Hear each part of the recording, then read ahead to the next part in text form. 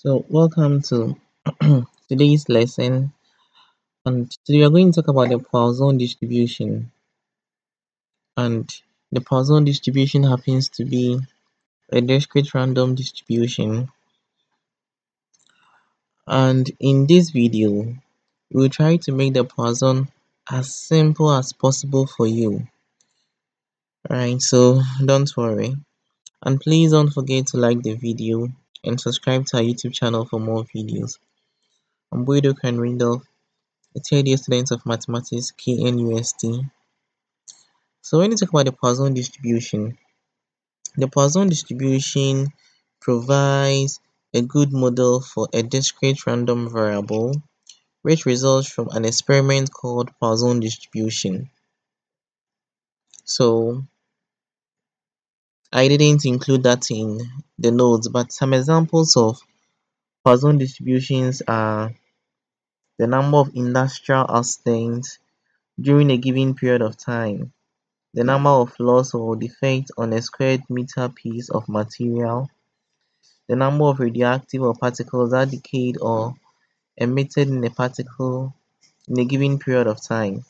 So that means with our Poisson distribution, we always consider something, the number of something happening in a given period of time, volume, or space.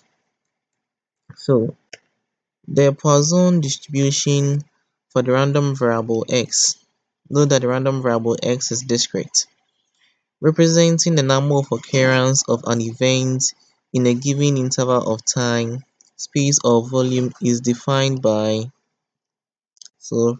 the probability of x here is equal to mu of x.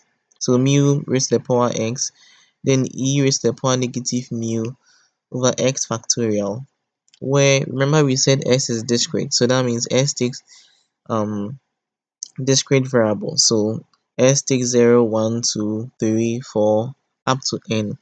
And our mu here, which is the mean, is always greater than 0. It can never be negative, and it is not 0 too. So it's always positive. So the mean and the variance are also the same. So in a Poisson distribution, note that the mean is the same as the variance, and that's a unique property about the Poisson distribution. So the expectation of x, which is the mean of x, is equal to mu, and the variance of x is also equal to mu. And the distribution of x may simply be denoted as x, so what you can see here, probability of mu. So I hope you've understood everything we've done so far. So let's try to solve some examples on a Poisson distribution. So example, the number of telephone calls received by an office averages 4 per minute.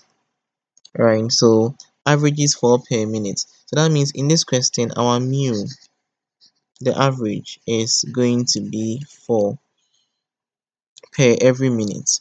So the question says you should find the probability that no call will arrive in a given 1 minute period. At least 2 calls will arrive in a given 1 minute period. And at least 3 calls will arrive in a given 2 minutes period. So we are supposed to find these 3 things from the question which was given to us. So I want you to know that from the question, the random variable x is the number of telephone calls received, and it has an average of 4. So that means that our mu is equal to 4, as I said, per minute, 4 per minute. So the per minute is very important. So that means an average of 4 calls every minute. So recall that from here,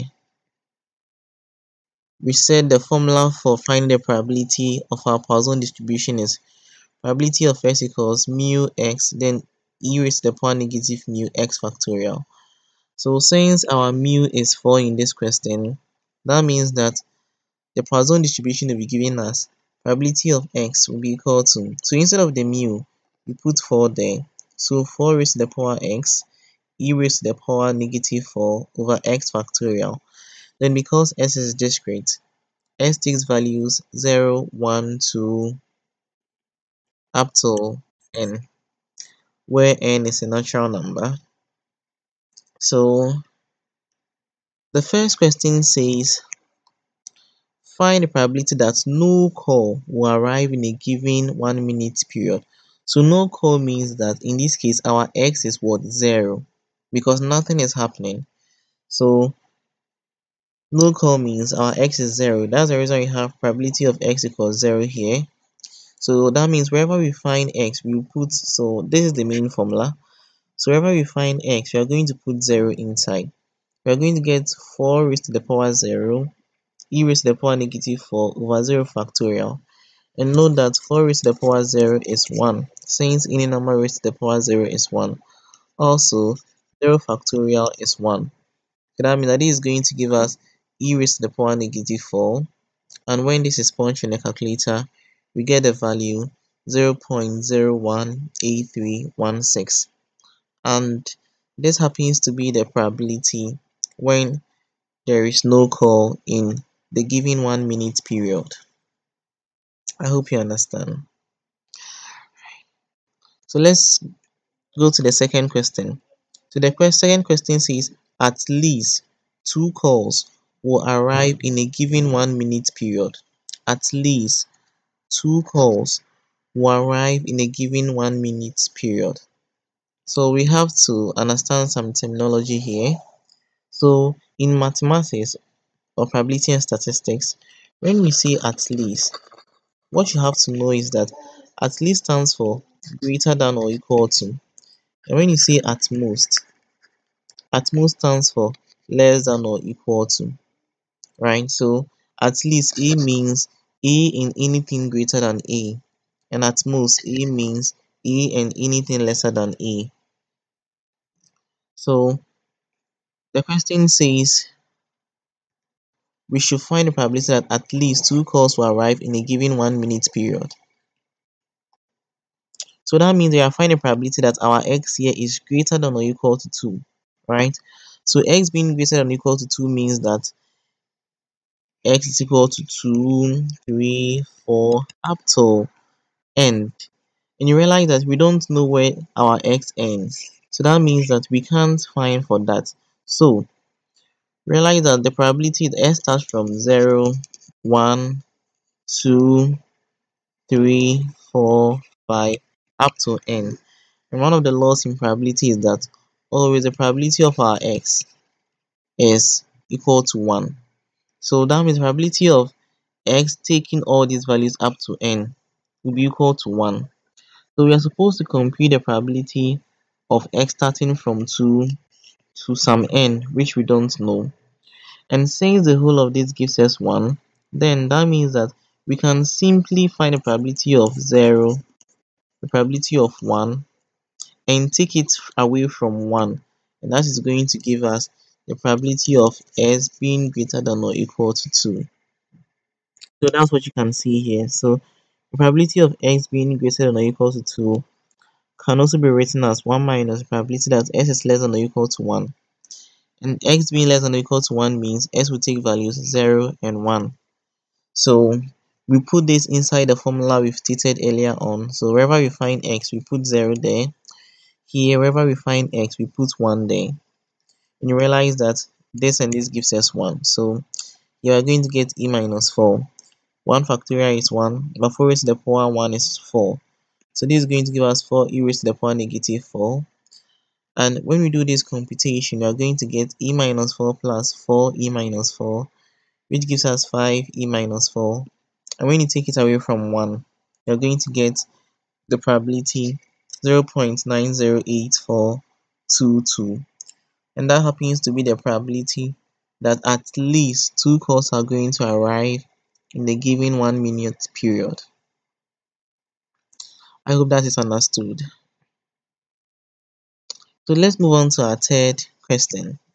So the third question says at least 3 calls will arrive in a given 2 minute period. At least 3 calls will arrive in a given 2 minute period. So what I want you to know is that we are looking for at least 3. So that means our S is going to be greater than or equal to 3. And one thing you have to know is that our mean here was given as 4 per minute. So since we are considering 2 minutes in this case, that means our mu will no more be 4, but it will be 4 times 2, which will be 8. Because it was 4 in 1 minute, so in 2 minutes it's going to be 8. So I want you to know that difference. So let's solve our third question. So that means for our third question, our mu before times 2, which will be equal to 8, cause receive in 2 minutes. The other ones were just 4 because we're talking about just a minute per minute. So this is going to be 2 minutes, so 2 times 4, which is 8. So the probability that our x is greater than or equal to 3 will be equal to 1 minus probability that our x is less than or equal to 2. So that means that our s is going to take 0, 1, and 2. And note that in the previous example, I explained the reason why when it is at least, we send it to at most. So this is going to be what we have here. We are just going to put this inside our formula. So remember that now our mu is 8 and no more 4. So that's the reason we have 8 raised to the power 0 here, and we also have minus 8 here. So when you put it inside the formula, you're going to get whatever is here. And when you make this computation, you're going to end up with e minus 8 plus 8 minus 8 plus 32 e minus 8. When you sum this, you get this. When you take it away from 1, that is going to give you the probability 0.986246. So that's it with the question, and I hope you've realized that it is very, very simple. So I would like to give you a trial work to be able to evaluate yourself and know that you understand what you've done or not.